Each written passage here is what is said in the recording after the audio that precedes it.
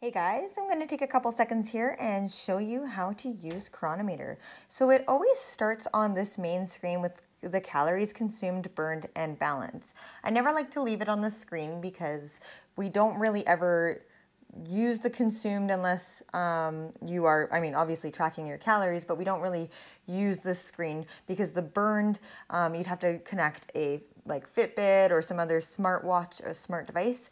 And then it really isn't always accurate either. And so when I calculate your calories, they're always custom based on your body.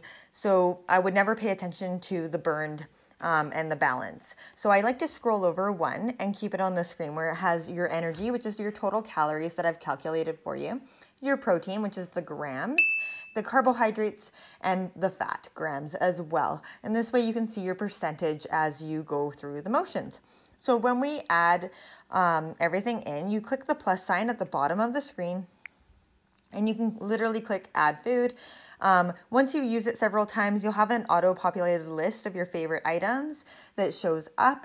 But as you are just starting out, you can search for food items up in the search bar. You can type in whatever you'd like. You can also use the barcode scanner to scan a barcode.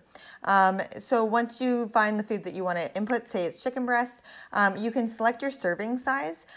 Try not to select a small, medium, or large because, again, everybody's judgment of small, medium, and large is different. I do try and use ounces and weighing it once it's cooked, but completely up to you on what you decide as your portion size. So I like to go ounces, say I had 4.7 ounces, and then I literally click add to diary.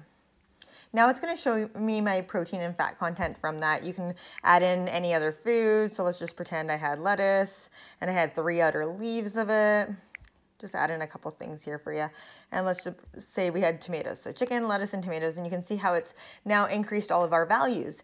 The other thing that you can do on this screen is you can actually click right on where it says protein, and it will show you your highest amount of protein items for the day. And so if you're wondering what foods that you eat that have more protein, you can see it here.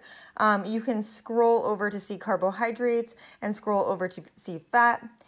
You can also just click directly on carbohydrates or fat and you can see what your higher sources are for that day. The other thing that you can also do is under settings, if you want to have it so that everything is kind of set up for your diary settings for breakfast, lunch, and dinner, and that's kind of how you like to do it. You click on diary settings and you go under, oops, that's not it, groups diary, sorry. And under diary groups, you can name your groups whatever you want. So breakfast, lunch, dinner, and snacks is what I've got here. And we want to show that. So if I go back to my diary now, you'll see breakfast, lunch, and dinner, and you should be able to move items underneath each heading. If you scroll it to one side, you can delete an item. If you scroll it to the other side, you can copy it, show nutrition summary, or delete it. Up in the top right-hand corner, there's a dot, dot, dot. If you click the dot, dot, dot, you can multi-select. So for example, say you want to select a bunch of items.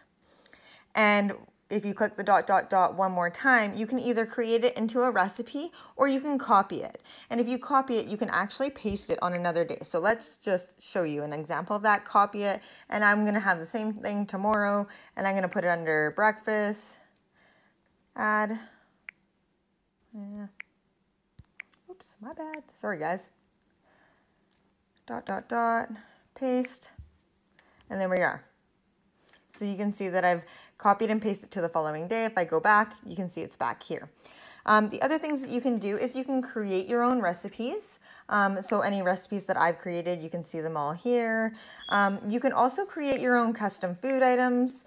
So this is if, say, you scan a barcode and it doesn't come up, you can input it. And inputting something that doesn't come up is very easy. You literally scan it and then you take a picture of it. You take a picture of the front and the nutrition information and it inputs it for you.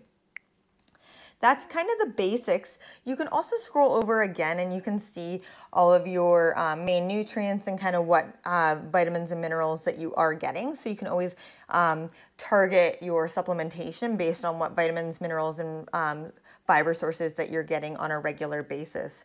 But like I said, I usually like to leave it open on this screen. When you close it and then you reopen it, it should just come back to the screen. If you hate the breakfast, lunch, dinner ideas here, you can again go under general diary settings and you can just turn those off. You don't have to have them on. It's completely up to you on how you like to look at your diary.